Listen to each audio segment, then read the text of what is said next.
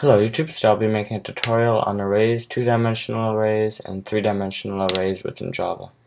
So essentially when you think of an array, you have to think of sort of like a list for a single-dimensional array. So say I have a bunch of marks that I want to display, and I would have to store an integer of every single respective mark. Now of course you could have an integer called mark1, you have an integer called mark2, an integer called mark3, and so on and so forth. However, there's an easier way to do this and to store it, and that's called an array. So now to declare an array, we just do int marks equals new int, and then we specify how many marks. So let's say I have 4 marks. Now, this is how it works. You declare the type here, the dimension here. So if it's one dimension, you put only one pair of square brackets. So in this case, you're only using one dimension. I'll be going over the others later. And here you indicate the size of the array. So inside here, let's say my first mark, which would be indicated by 0, because in Java it goes by 0, equals, and let's say about 98%. Let's say my second mark, which would be 1, is 74%. Let's say my second mark, my third mark that is, was an 83%. And let's say my last mark was a 52%. Now let's just try to output just marks and see what happens within the array. Now it says there's no applicable overload. Now if we do plus that, let's see what happens, and it outputs the literal address of it. So now what we need to do is we need to specify the actual index of it. So we'd have to do marks 0, see output line mark 0, and then it outputs 98%. So that's for my first mark. But what if we want to output all of the marks? We'd have to use a for loop as said before. So we declare a variable, it goes up to 4, I++, and we do c.println marks, and we do I. This way it shifts to every single dimension of I. It goes 4 times, which is the same as this. And normally we use a constant for the size of the array, but I'm going to keep it this way. And then it's going to output every single time throughout the array. So if we click run, it'll output through all of my marks. Similarly, we can output it marks plus mark that plus and that percent sign. So now when we output this, it's gonna appear marks 98, 74, blank, blank, blank. Now if you want to include a name, you can simply include subject equals new string 4, and then here we can do subject 0 equals, let's say I got 90 in programming. And now let's say my second subject, I got 74 in mathematics. I had a bad semester. I got an 83 in science, also bad. And I just could not understand French. Now,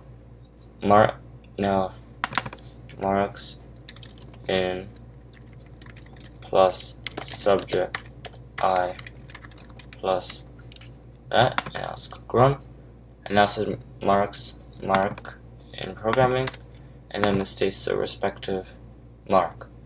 Now you could do formatting also, but for the purpose of this I'll keep it this way. So this works just fine. Now another type of array would be a two-dimensional array. Now a two-dimensional array is pretty much similar to this, except we have another dimension. So we could have another dimension like this, let's say marks equals new int, and let's say a dimension here and a dimension here. Now in order to use this, let's give an example, and I'm going to say there's a class. Usually classes use inheritance and encapsulating the data through a class. For the purpose of this, I'll keep it simple. So let's declare a constant integer, which is defined by a final int, and now I do this in all caps lock. Let's say students, and let's say there's 2 students. Now let's say marks, and let's say there's 3 marks. So in here we're going to input students. So in the size of this one, I'll input marks. Now since there's 2 dimensions, we need to go to the first student. So let's say marks, and then the first student, the first mark I got was 32. Marks, and then inside here we have to do a 0 as well. So 0. Now the first student also got a mark on the second assignment of 75. And last but not least, on this very last mark, he got a mark of 54. Meanwhile, the other student, he got a mark on his first assignment of 64, but then he improved, and he got a 97. And he's so smart, on the second assignment, he got a mark of 99. Now if we click run, there's no syntax errors, and again, we have to cycle through each array. Now the problem is that we have 2 dimensions, so we need to make a nested for loop. So we're going to make it until it's less than students, and then inside here we're going to make it x is less than marks. See our print line, and I'm going to say marks and I, and inside here x. So this way it'll go through every single possible scenario. So we're going to use the ternary operators before and say if students, if I equals 0, then we're going to output mark else student names ratio plus mark is plus, and here we're going to include a percentage sign. So this is just a ternary operator. I have a tutorial on that as well.